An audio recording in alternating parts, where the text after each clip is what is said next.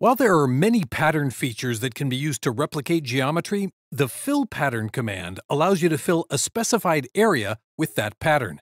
This patterning command is unique in that the number of patterns and layout is automatically determined based on the defined area. This area can be adjusted by setting the margin values, and a variety of patterning types are available to create custom layouts.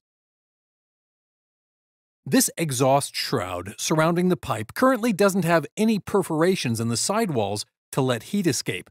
It's currently acting as a sleeve.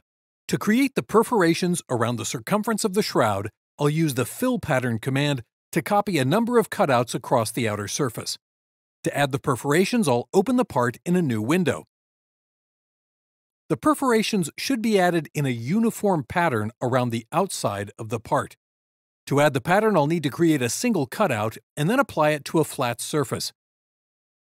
If I move the rollback bar just above the Flex feature in the Feature Manager design tree, I can see that this design was originally created using a flat plate.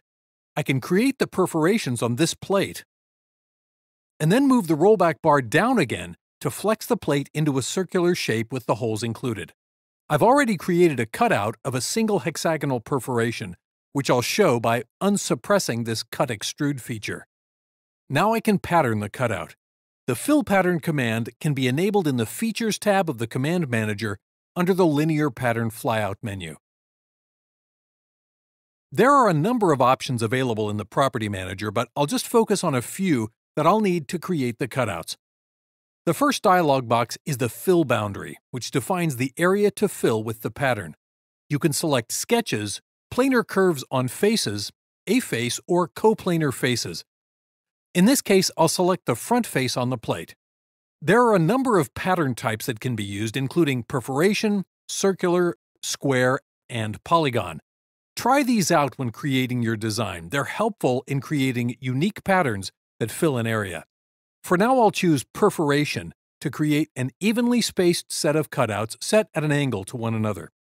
Before setting the pattern layout options, I'll quickly jump down to this selection box under Features and Faces and select the cutout as the feature to pattern. The preview of the pattern appears, and now I can specify the parameters. I want the hexagons to pattern evenly around the length of the plate at an angle of 60 degrees relative to one another.